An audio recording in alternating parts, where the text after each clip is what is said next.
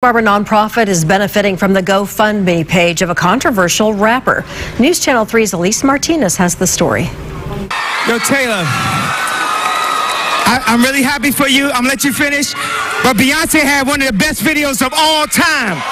The rap artist, known for his outbursts and antics, is having an indirect impact on Santa Barbara kids. It all started on Twitter when Kanye West tweeted he was $53 million in debt. A guy named Jeremy took pity on Kanye and started a GoFundMe page to help bail the hip-hop star out of financial trouble. But it turns out Kanye didn't want the $7,000 he raised. Instead of getting Kanye out of debt, the money will go to Notes for Notes, located inside the Santa Barbara Boys and Girls Club. I was really surprised. I had followed it because it was, obviously a viral thing.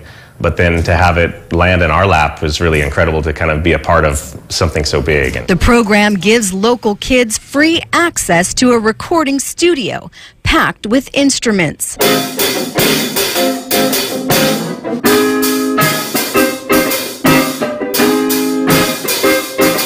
It's very special because they can come and get free lessons. They can learn how to record their own music. Everything from their first note to their first CD we can do here at Notes for Notes. And who knows, maybe one day one of these kids will produce a platinum or gold record.